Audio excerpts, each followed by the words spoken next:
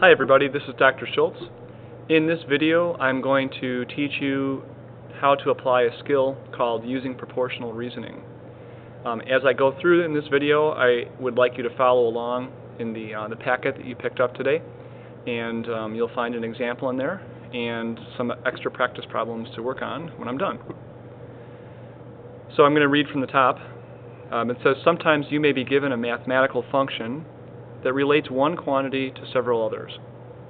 You may be asked to predict how the one quantity will change as a proportion if the others are changed by specific factors. What may make this challenging is if no numbers are provided for the actual values of any of these quantities. Solving this type of problem requires the use of a skill called proportional reasoning. Okay, and there's an example underneath here, and you'll probably recognize this example from our last test. This example involves Newton's second law. And I'll read it. It says, when a net force F pushes an object of mass m, the object undergoes an acceleration a. If instead only 1/2 of the force is used on a mass that is 4 times greater than the original, what new acceleration will result? Express this in terms of the original acceleration, a, with a subscript of 0. So when you first read this, this actually seems pretty scary. One thing that's scary is it's telling you that a lot of things are changing. The force is changing, and the mass is changing. Something else that might be scary is the fact that they never really tell you exactly what the force is or what the mass is, but you still have to make some type of quantitative prediction. And that's a skill, all right? So I'm going to show you two different ways of approaching this. The first method is going to be, I think, the simpler method. And if you have a simple relationship or a simple law of physics, this is probably the easiest way to do it. So let's take a look at it.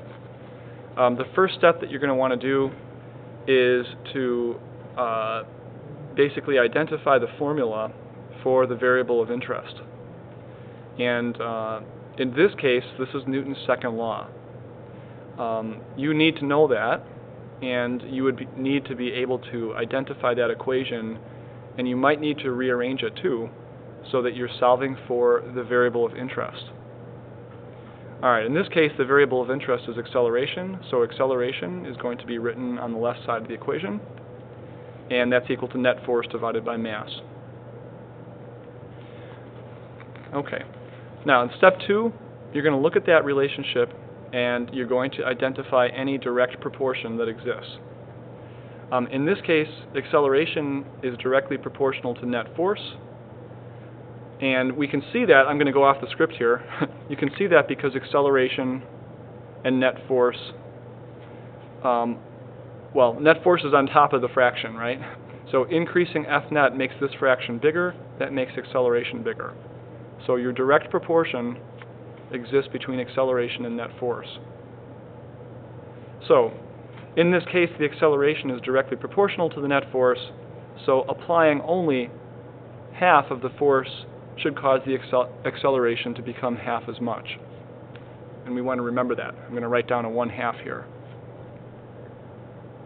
Okay, so that's just using the logic of a direct proportion. The next step is to identify any inverse proportion that is present.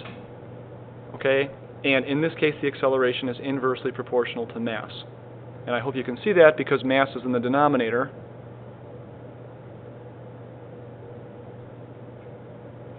And so the inverse proportion happens because as mass gets bigger, the fraction becomes smaller and the acceleration becomes smaller. Now in this case, if you have quadruple the mass, meaning 4 times as much, having a denominator which is 4 times bigger will make the whole fraction 1/4 as big. Okay? And so the effect of quadrupling the mass is to make the acceleration 1/4 as much. The last step in this method is to simply say, now let's put those two factors together. So if I have half as much acceleration coming from the direct proportion, and 1/4 as much acceleration from the inverse proportion, I'm going to have 1/8 as much overall. In other words, you multiply those factors. And so the answer to this question would be that the new acceleration is only going to be 1/8 as much as the original. Okay? You could also write that by saying A is equal to 1/8 times A with the 0. Okay. By the way, this 0 is often used in physics, so you've noticed it on your green sheets.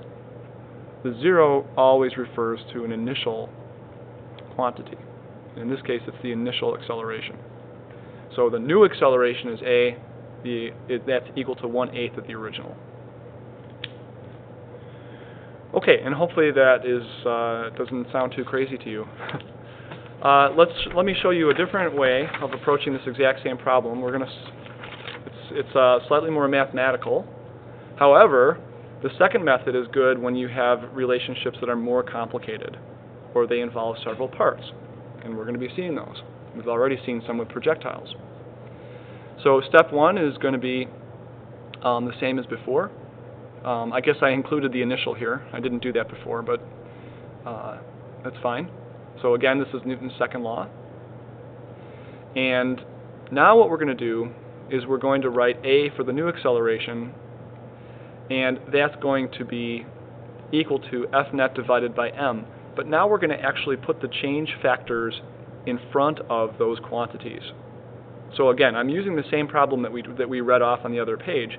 And so if I apply half as much force, I'm going to write 1/2 F net. And if I have quadruple the mass, I'm going to write 4m. So I'm putting those factors directly into the formula. And I'm also keeping the symbols for F net and for mass. Now, the next step is crucial. I'll read it.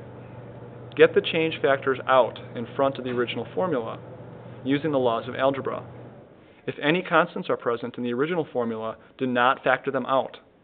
And this doesn't really apply in this particular example because there aren't any constants. But so what we'll do in this example is we're going to take the 1/2 and the 4, and we need to basically bring them out in front. And so we get 1/2, and we have to divide by 4. And then the F net and the mass kind of are still a quotient, right? It's still F net divided by mass. So I'm simply going to write that over here. So you see what I'm doing is I'm taking the change factors and bringing them out. I'm remembering to divide by the 4. And then I'm really ending up with the original formula here again. If my formula had a constant in it, let's say that there was a 1/2 in the original formula, I would still want to leave that 1/2 in this formula, and I wouldn't want to take it out. So keep that in mind for some of the practice examples that are coming up. The rest of this is just dividing 1/2 by 4. That gives you 1/8. And of course, 1/8 times F net over m is really just saying you have 1/8 of the original acceleration. So this F net over m is just the original acceleration. And another way to say that would be to say, since A is equal to 1/8 of the original, then you could actually divide A original on both sides. You could say, well, the new acceleration divided by the original is equal to 1/8. It's just a different way of saying it. So if you really wanted numbers, if my original acceleration was equal to 16 meters per second squared, if I made these changes that I described, my new acceleration would be equal to 1/8, or 2 meters per second squared. And so that's actually a really big change in the acceleration, because I'm reducing force and I'm increasing mass at the same time. Now guys, be careful, because sometimes the mass will actually, instead of increasing, the mass might decrease. And so instead of doing 4m, this might be 1/4 m. And then you have to just be careful about stuff. So for example, if this was 1/4, you would then in this step have to do 1/2 divided by 1/4, right? So this is it's kind of a different case.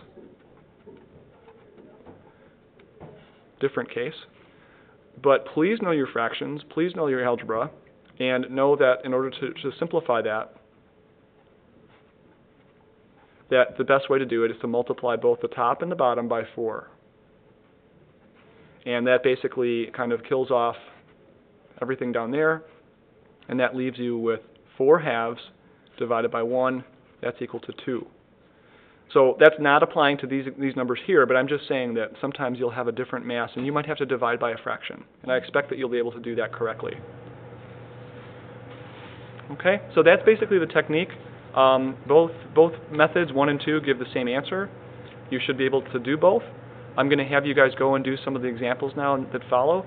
They're going to start off easier and they're going to get more challenging. As you do the examples, you can then go and check your work by looking at the key that's posted on today's Google Classroom posts, and you can kind of help each other as needed. But I think I've given you everything that you need here in terms of methods for figuring out these types of problems.